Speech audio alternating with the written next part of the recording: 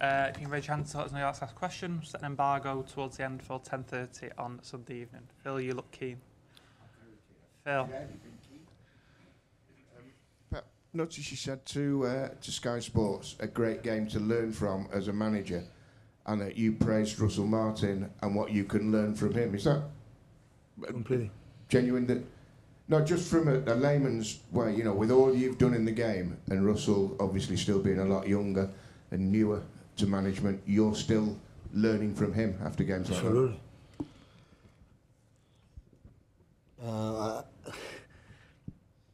I'm a big believer for the process to the build-up. I prefer that my players get the ball to the feet, not to the teeth. And when this happens, it's because they make an incredible process. So we were not sloppy, we were not flat, and we were struggling to regain the ball because they were really, really good. And first of all, I'm a spectator. I want to see the opponent doing the things that I like to do with my team, and they do it really well, and they struggle. So I just make a compliment, and I'm pretty sure I will learn. Some movement they have done, the reason why they do it, and it's not difficult because they make a movement to create a space to link to the striker, and they put over players on outside to bring you there, and it's not easy. But saying that, we create enough chances to win better. But I like to win in that way. That proves the last two games against Wolves and Southampton that right now, just right now, and in the bottom of the league, and look how difficult it was. So I think when the people say, no, in the Premier League every team can beat everyone, yeah, that is the truth. So every game is a battle, it's so difficult, and the same. I'm not any regret, any complaint about my team, because when the opponent is good, you have to accept it. And this is what happened. Simon? How difficult is it as a young manager? You started, obviously.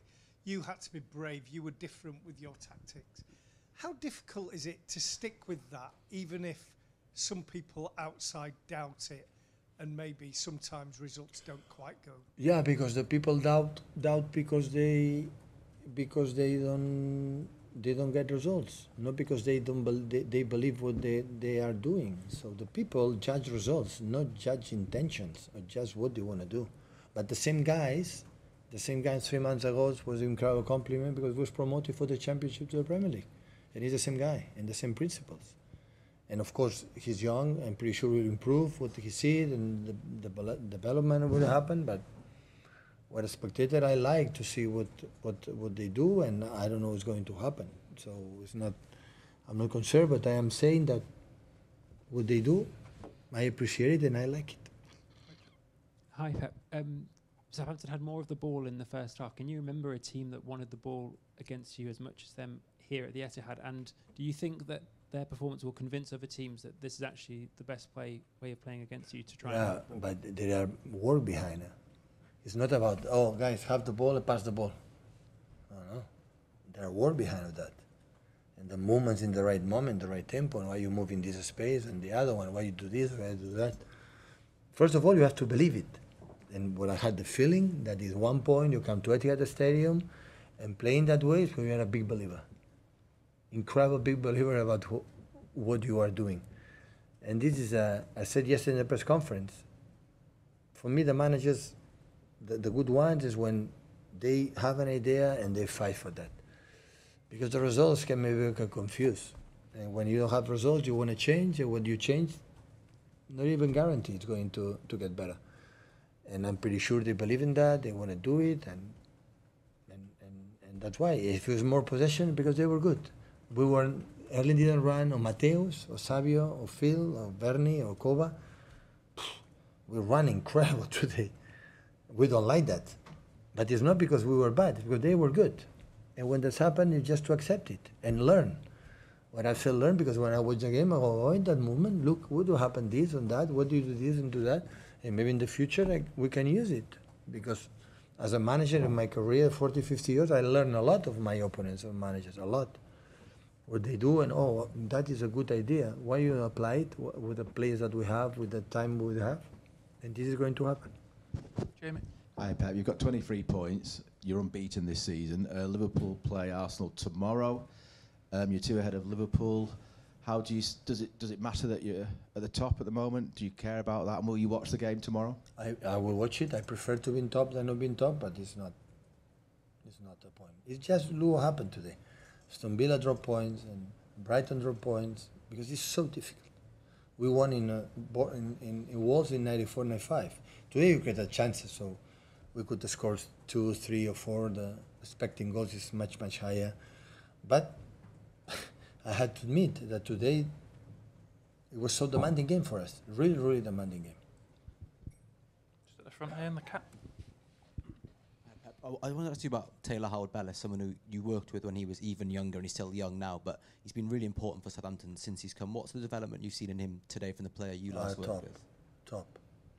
I'm so happy with him because he's a lovely guy, and happy that he's settling in the Premier League, and he's an incredible threat for Southampton in set pieces, and the composer where they had the ball, because I think the manager insists it doesn't matter how you have to play, you have to be close, you have to move different lines.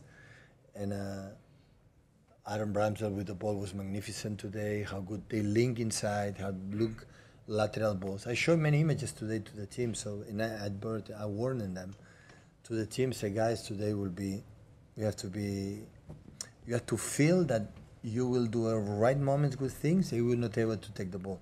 And you have to be strong in your men to continue because they are good. I'll finish with Jens for the embargo, guys. Hi, Pep. A lot of Erling's goal contributions in the league this season has been directly decisive in securing the wins, securing the points. We talk a lot about records and hat-tricks and all this stuff, but how much do you appreciate the fact that he also just brings the victories over the line like he does today? That many times happen. It's not the first time that, thanks to Early, we won the game. I would say he scored the goals to win the game. It was important in the beginning, start. But I think the first 50, 20 minutes, second half was excellent. In that moment, we should have killed the game. I would say we were a little bit fortunate that they didn't make high pressing. They were, at the moment, they would drop a lot, and that's why when they had the ball, they struggled a little bit to arrive in the final third. But we created chances to score a goal, so the result is fair. But just the Nazi the game, today Southampton, they meant a lot to us, a lot. Set an embargo for 10:30 on Sunday evening. We'll start with